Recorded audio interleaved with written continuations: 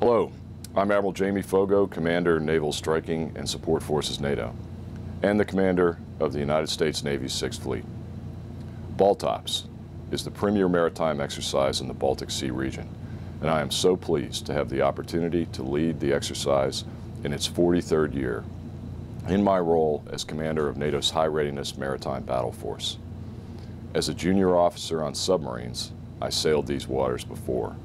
And now, I couldn't be more pleased to be working with this grand formation of air, maritime, and land forces and commanding from this mighty flagship, USS San Antonio. Even more important than the size and combat power assembled for this exercise is the truly great team of professional men and women who operate and service these ships and aircraft every day. They are the ones who deserve all the credit for the success of this year's exercise. Some things about this exercise are enduring. The invitees have always been the professional armed forces from allied and partner nations who are committed to maintaining security on their borders and in the sea lanes that connect their nations to one another. They come together during the exercise to train at a high operational tempo, which challenges their crews to become better operators, prepared to sail together, communicate effectively, and smartly execute their missions. And there is a common commitment among them to operate in the same professional manner that has come to be expected in the BALTOPS series of exercises. This was apparent to me right away when I met with my team in Tallinn, Estonia, for the final planning conference a couple of months ago. My Strike Force NATO headquarters has a very special mission. We exist for the purpose of integrating U.S. Navy carrier strike and Marine Corps amphibious formations into a NATO-led operation. This year's BALTOPS was a terrific opportunity for us to train the staff for that latter mission and to work with allies and partners aimed at improving our collective interoperability in that very specific mission set. There should be no doubt that they are interoperable. You simply could not execute a formation sailing maneuver on the first day with the magnitude of this year's exercises if our navies weren't able to maneuver and effectively communicate. But this year's exercise boasts a level of complexity and jointness that sets it apart from any other BALTOPS in the exercise's 43-year history. As you look across this year's flotilla of ships, you'll notice two things right away. The first is that we filled the horizon with gray hulls as we pulled out of Gdynia Harbor on a sunny morning. Nearly 50 ships from over a dozen navies took part in these maneuvers to demonstrate how professional navies operate. This formation was planned and executed under the lead of Her Majesty's warship, Ocean.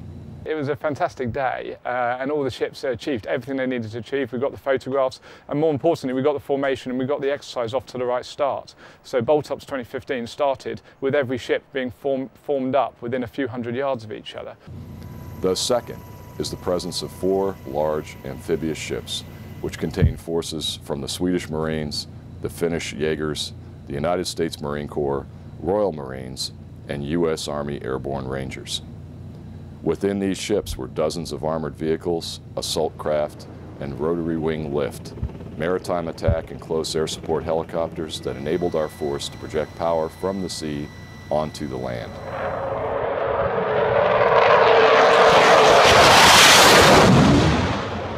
This year's BALTOPS went through a fundamental shift in concept when I tasked my NATO headquarters to take on the role as officer directing the exercise.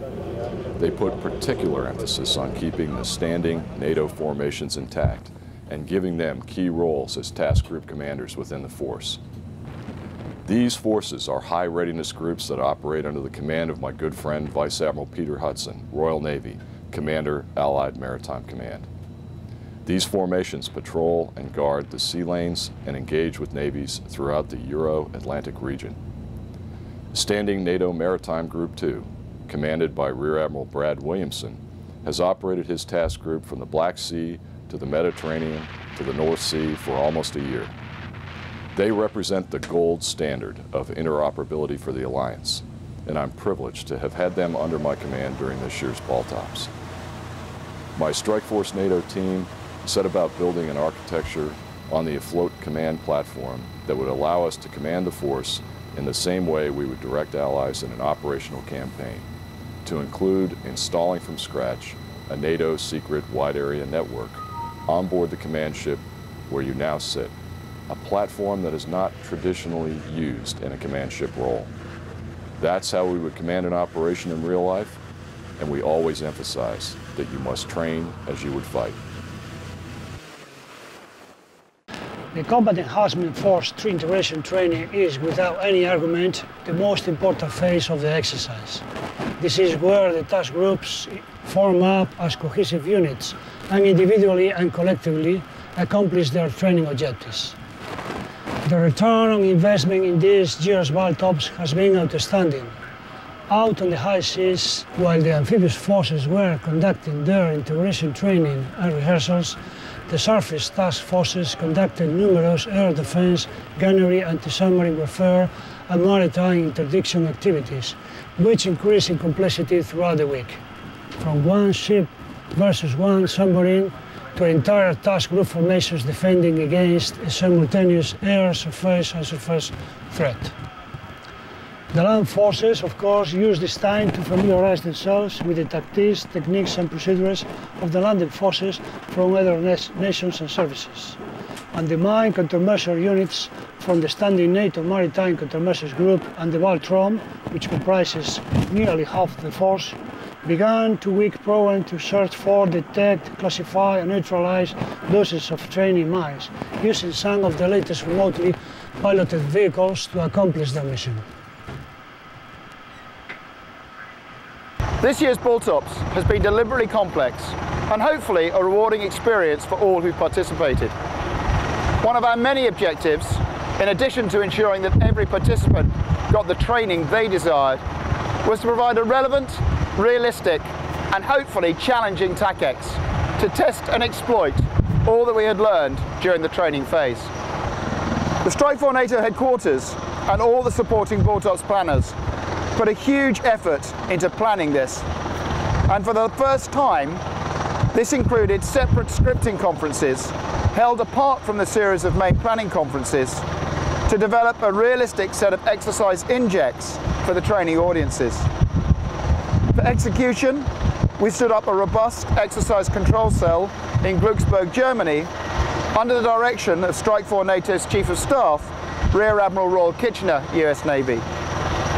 We used a scenario similar to the one we used last year in Exercise Trident Jaguar 14, focused on deploying a maritime battle force into the Baltic region to respond to a developing crisis. Perhaps best described as a maritime-focused VJTF. This phase tested us as a whole headquarters and tested our abilities to command and control a force in Phase 0 operations and to conduct an amphibious operation against an opposing force. The combat enhancement and force integration training period paid off. We seamlessly reformed off the coast of Ravensbrück as a battle force at the end of this phase, and whilst the mine countermeasures vessels cleared the amphibious operations area off the Utska range, the remainder of the force conducted a transit across the Baltic Sea, screening the high-value units against air, surface and subsurface threats. After conducting raids into Poland to extract role players holding critical intelligence about the enemy dispositions on the land, our staff worked with the Commander Amphibious Force and Commander Landing Force to execute a combined air-sea amphibious insertion to retake an airfield that had been seized by hybrid forces. Out in the deeper water, our cruisers, frigates and destroyers provided defence in depth, keeping the sea lanes open and providing protection from hybrid and conventional maritime and air forces. In the air, our fast jets offered both combat air support and combat air patrols. We'll learn many valuable lessons during this exercise that will have application for BALTOPS exercises in the future, and more importantly, will be applied by the units that disperse after Kielewalken. The relationships that have been formed among the participants will endure for many years and contribute to the future collective security of the Alliance and the Baltic region.